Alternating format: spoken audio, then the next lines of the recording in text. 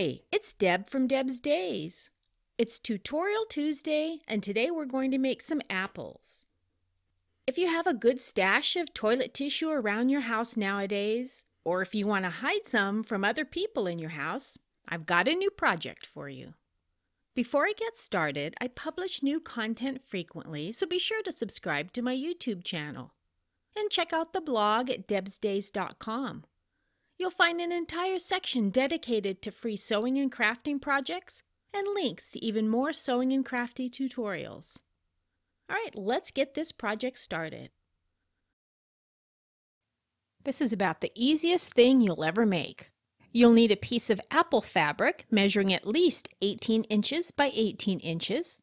Mine's a fat quarter, about 18 by 22, but that's okay. You'll need a roll of toilet paper. You'll need a piece of green fabric. Mine's 2.5 inches by 12 inches, but use what you have.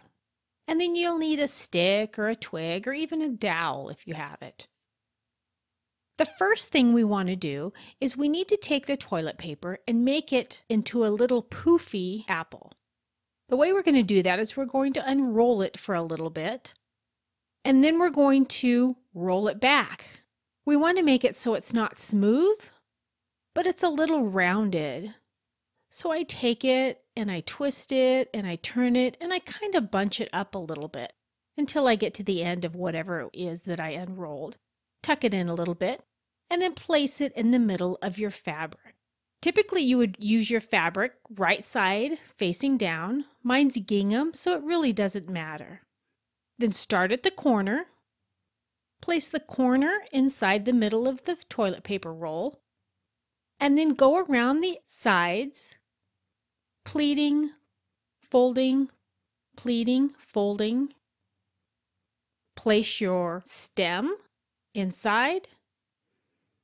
Take your fabric leaf, tie it on, adjust it a little bit, and just like that, lickety-split, you have an apple. An apple that no one has any idea is made out of a roll of toilet paper. If you'd like to see more projects like this one, don't forget to subscribe to my YouTube channel and stop by the blog at debsdays.com. You'll find free patterns, supply lists, and links to even more sewing and crafting tutorials. See you next week with another project.